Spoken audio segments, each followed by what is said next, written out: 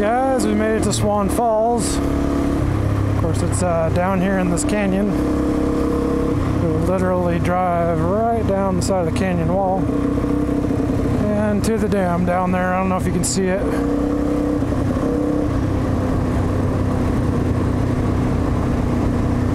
So, yeah, it's pretty. It's just a hop, skip, and a jump from my house.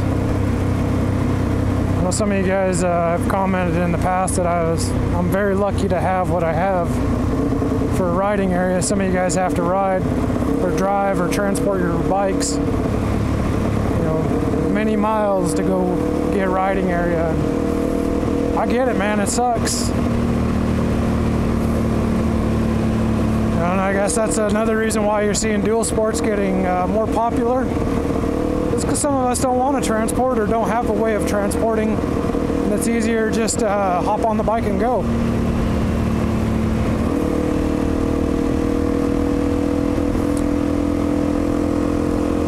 Maybe that's what we could talk about today is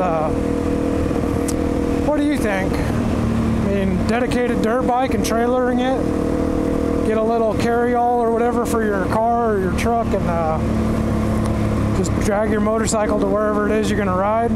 Yeah, I totally understand, you know, if you're living like downtown Los Angeles and you got a ways to go to get to some riding area, or if you live in an area where you're not allowed to ride on some of those mountains or roads because it's all private or whatever. A friend of mine, he's got a dirt bike and he lives over in Nebraska. He was telling me where he lives, there's really no riding area.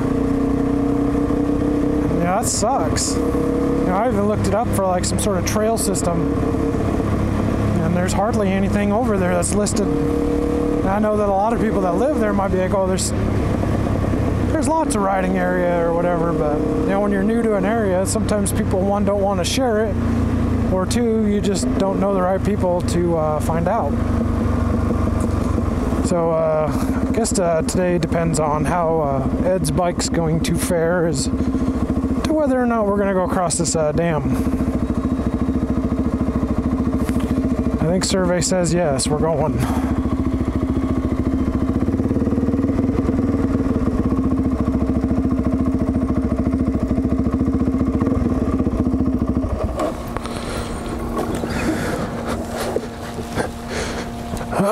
So this is totally legal. You are allowed to push your bike across. They ask that you don't ride.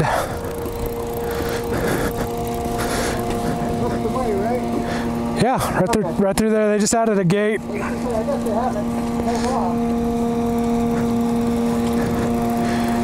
Yeah, they were having hooligans come down here at night, and they had to put in a gate system.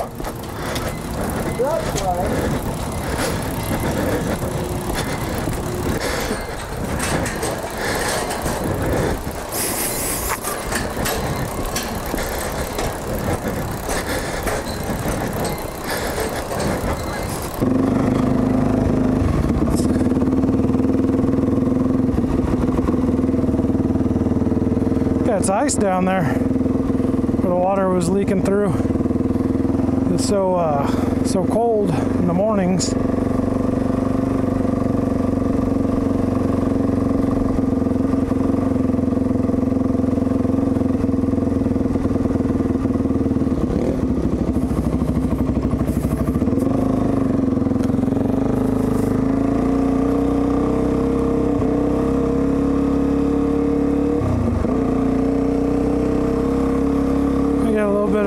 Single track. It's kind of like a single track over here. Used to be a road probably one time long ago. You get people walking up and down it for fishing, riding pedal bikes, riding dirt bikes, so it kind of turned into a single track. Oh,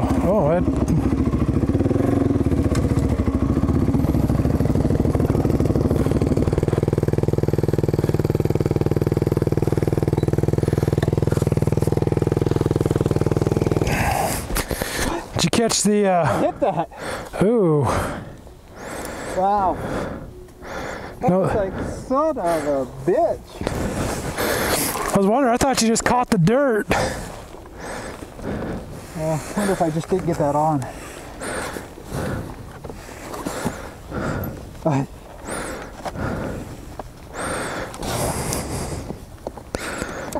Yeah. Yeah, that got... Can you bend it with your fingers? Here.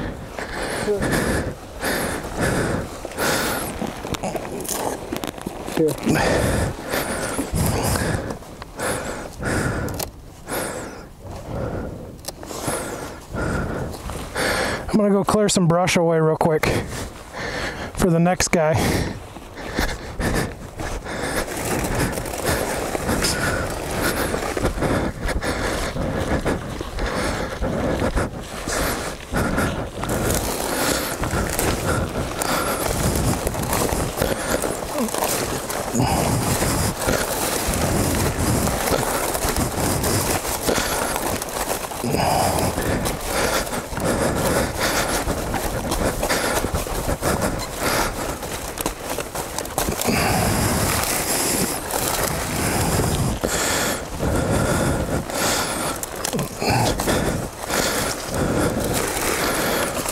Hopefully that helps the next guy riding.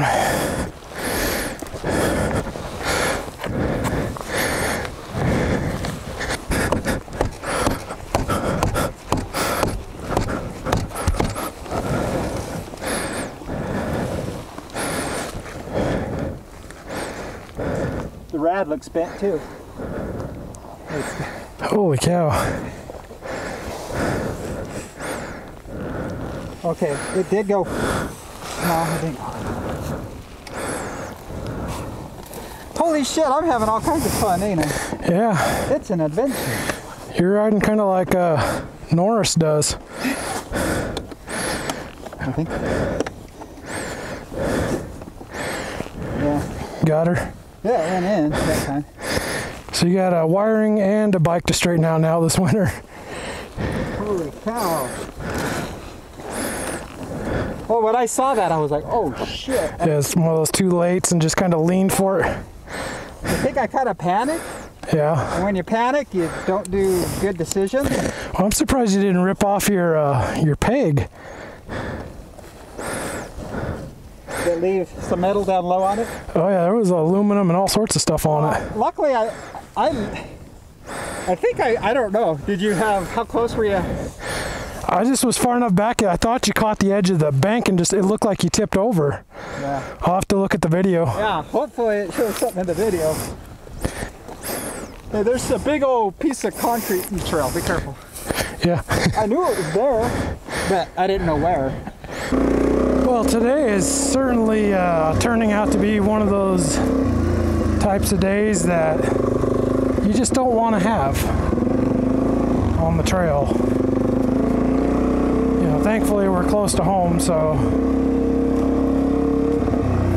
it's not too terrible, but still, nobody wants to run into a concrete, I don't know what you call them, Jersey barriers, I call them K-rails. Nobody wants to hit that with a bike.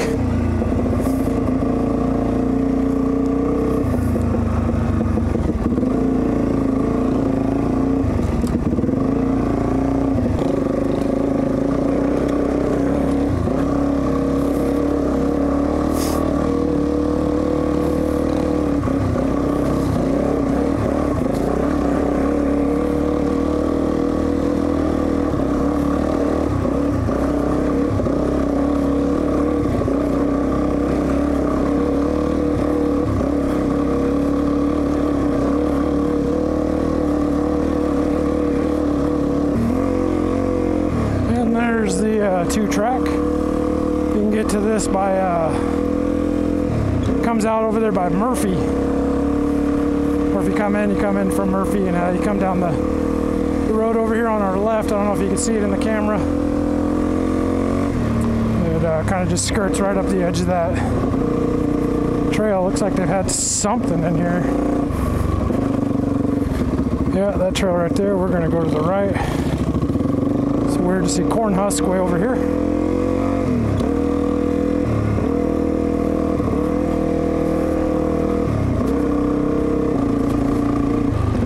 sure has been traveled a lot more since the last time I was out here, which I can't remember. I think it's been about 5 years since I've been over on this side of the Snake River.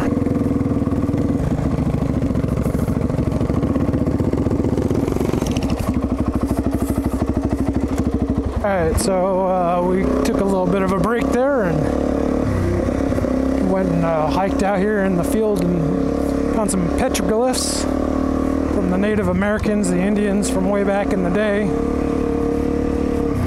So I found some like Easter egg looking things with like a rocket booster. Not sure how old those are, but took pictures with the phone, so see, post them up here in the video for you guys. It's just always cool to find stuff like that sometimes, you know, not only just the long ride on the trails, but to actually go somewhere and see something.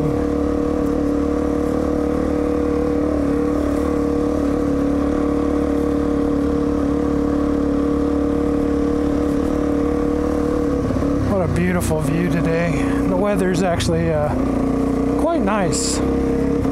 Not too hot, not too cold. I thought that was rock.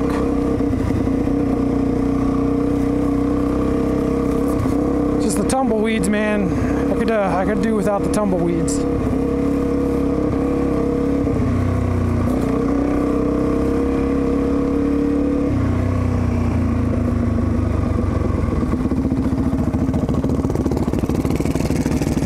That cave is right up that.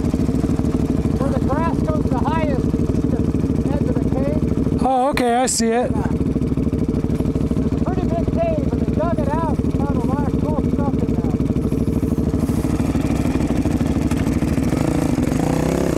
I don't know if you guys will see it, but I'll see if I can do some fancy editing work.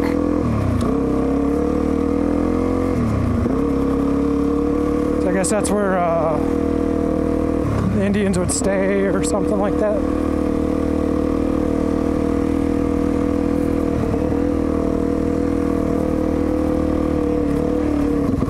We were talking about this area used to be an orchard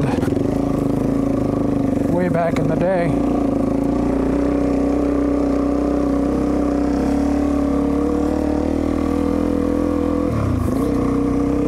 Something like West Orchard or West Farms or something like that.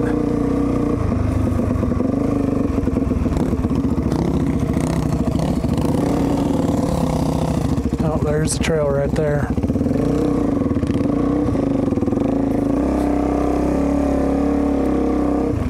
Yep, there it is right there.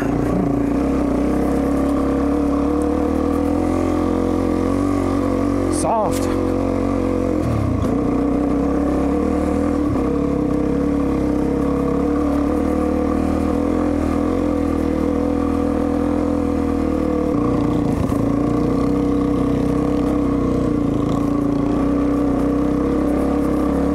Nasty glare.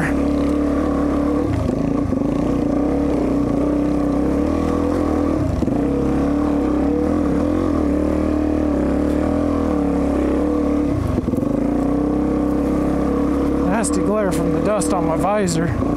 See where the trail is. Plus the rocks.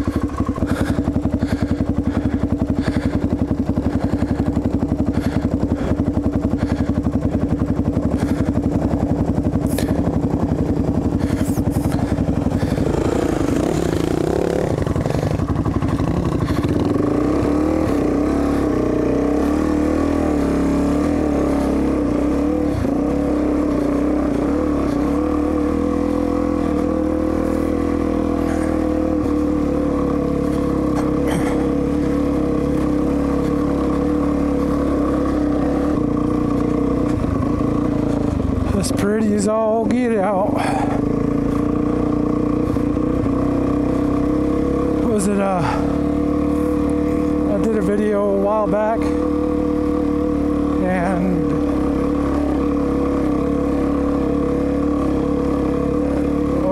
somebody said I made a good sling blade.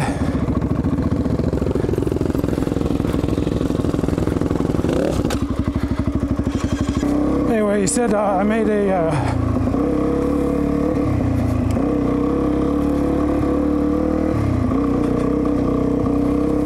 good sling blade impersonation or something like that. And at the time I was like, oh, okay, that's cool.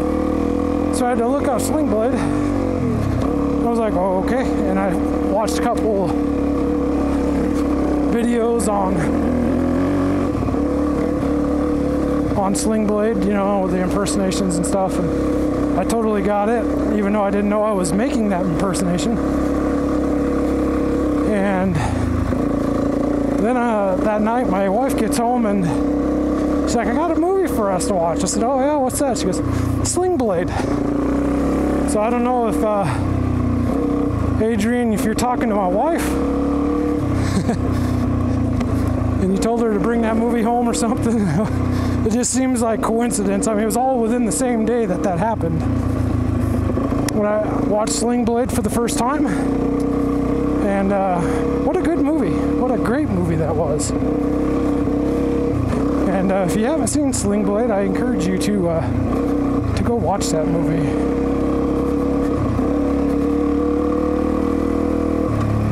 So guys, I'm gonna wrap it up right there for today and say thank you so much for joining me on this little adventure of mine. I'm Robert with the Piston Slap channel. Take care. We'll catch you on the next one.